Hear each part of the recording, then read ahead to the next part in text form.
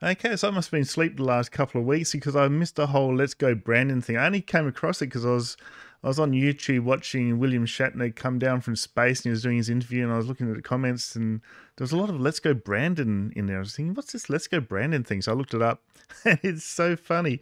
So if you're like me and you haven't picked it up yet, I'll show you what it's all about. So basically, this NBC reporter, Kelli Stavast, was at Talladega NASCAR race, and Brandon Brown won it, and they were chanting something in the background. I won't give it away if you haven't seen it yet. And let's have a look at what the reporter said that they were saying. So let's have a look at this. Here we go. Thank you to all of our partners. Oh my God, it's just such an unbelievable moment. Brandon, you also told me, as you can hear the chants from the crowd, "Let's go, Brandon." Brandon, you told me you were going to kind of hang back those first two stages and just watch and learn. What did you learn that helped you there in those closing laps? Oh my God.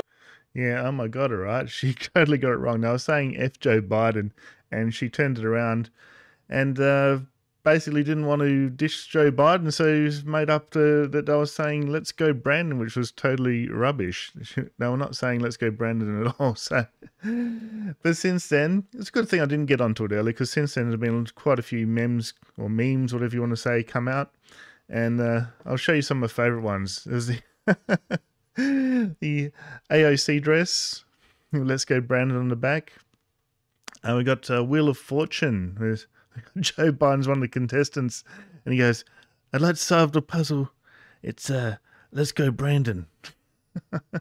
This one's quite good. The brick wall man, the build the wall Mexican wall man. He's usually got his MAGA hat on. He's they photoshopped it with "Let's go Brandon" instead. So maybe it'll be some "Let's go Brandon" hats come out as well with the MAGA design.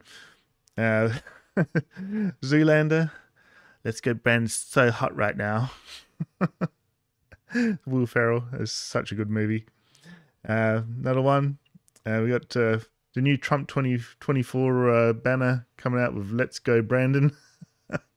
And my favorite for last. It ties in with the Trump 2024. You could just imagine Joe Biden going to Obama.